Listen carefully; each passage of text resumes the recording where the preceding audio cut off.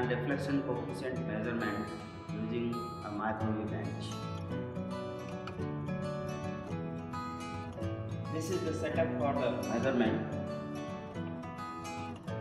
We need a klystron power supply, a klystron mount with reflex klystron, an isolator, a variable attenuator, frequency meter, slotted line carriage, match termination, digital storage oscilloscope, VSWR, and some other loads like short, horn antenna.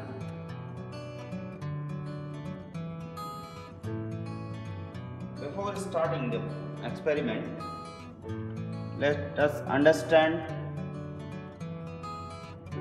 the front panel of the klystron power supply.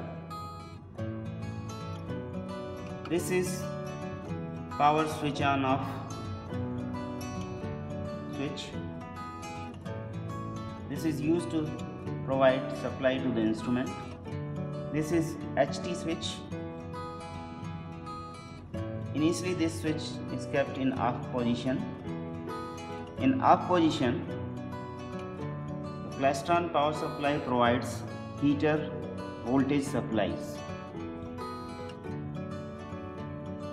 In on condition, the high voltage supply is provided to the klystron like beam voltage and reference voltages. This is meter selector switch. It is a 3-position switch. In V position, meter displays beam voltage. In C position, meter displays beam current. In REP position, meter displays Rappler voltage. This is modulation switch. In CW position, that is carrier wave position, no internal modulation is provided. In AM position, amplitude modulation is provided.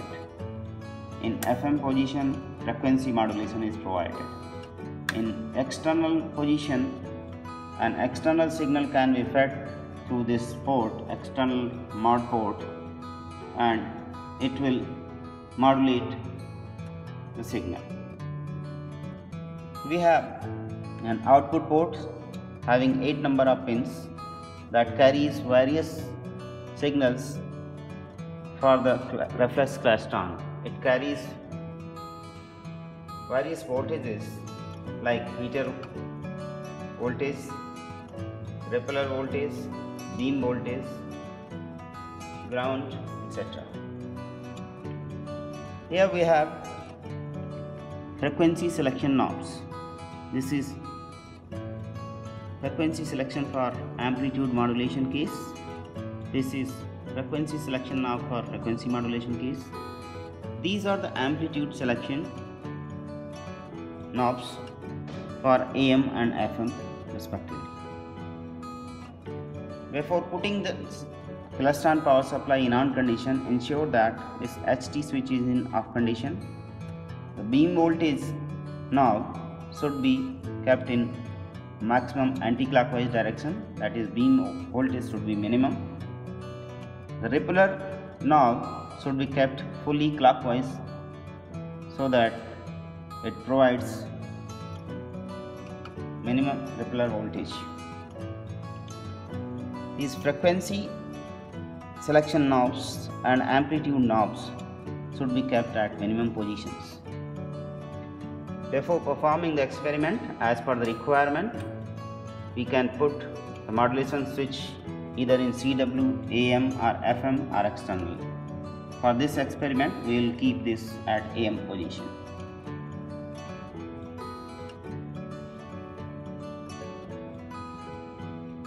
On the microwave bench, this attenuator should be kept at minimum position so as to allow microwave power to pass through the waveguide. The slotted line carriage should be kept at minimum position at the start. So now we'll switch on the power supply, flash on power supply, and wait for a few minutes. After some time, we'll put this HT switch on. Now we'll increase this beam voltage, say up to 253 volts, and repeller voltage at 116. Do check the beam current.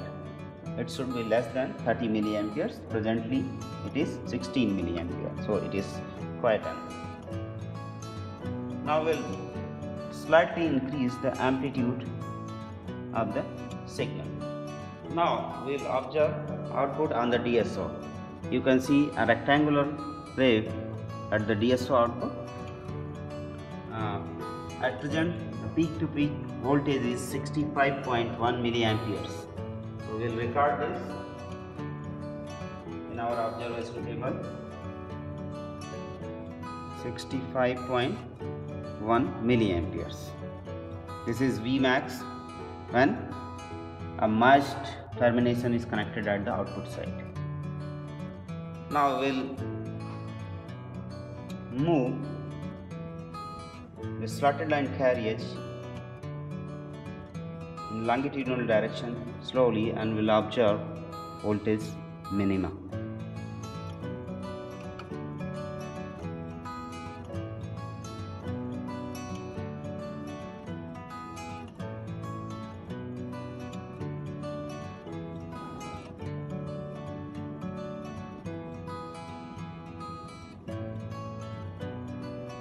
This is the minimum position at 39.8 millivolts. So this is 39.8 millivolts.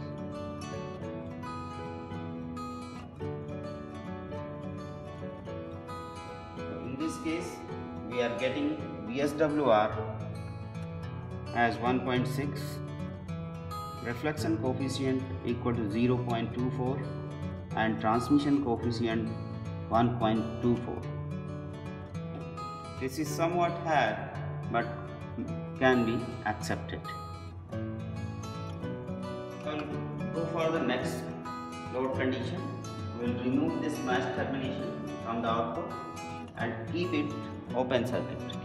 So we have removed this match termination, and in this situation we'll record the Vmax.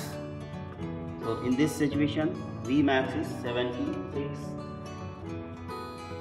millivolts. 76 millivolts. Now we'll move the slotted line carriage slowly and we'll observe minimum position.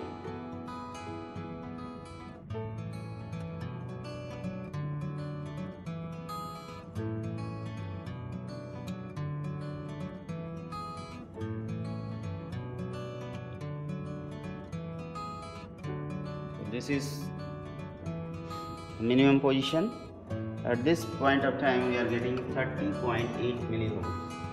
This is 30.8 millivolts. In this way we are getting VSWR equal to 2.46, reflection coefficient equal to 0.42, and transmission coefficient equal to 1.42. Next case, we'll connect a horn antenna at the output side and will measure Vmax and Vmin with the help of movement of this slotted line carriage. Here you can observe that we have connected a horn antenna at the output side.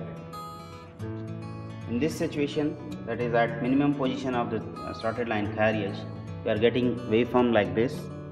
and the peak to peak voltage is 74.2 millivolts. We'll record this 74.2 millivolts V max, and V minimum can be recorded by moving this slotted line carrier slowly and observing the minimum position.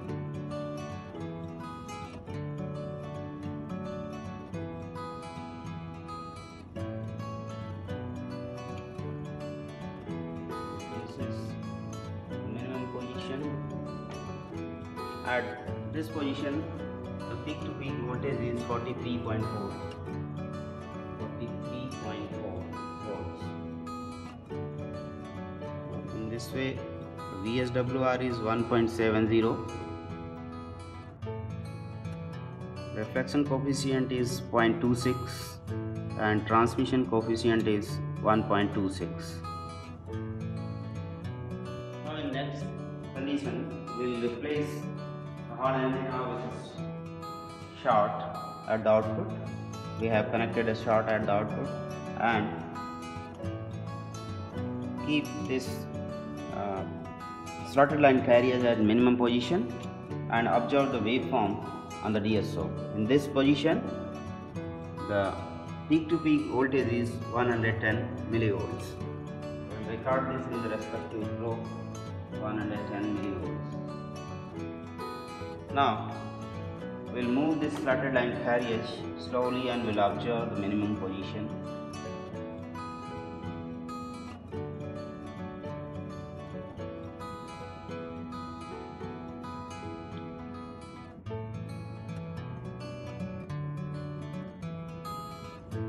This is around 4 millivolts. Around 4 millivolts we are getting. This is 4 millivolts. So in this case, VSWR is equal to 27.4, 27.5, and reflection coefficient equal to 0.92, which is very close to 1, that is maximum limit, and transmission coefficient equal to 1.92. In this way, we have measured the VSWR and the reflection coefficient and transmission coefficient in various load conditions. Thank you.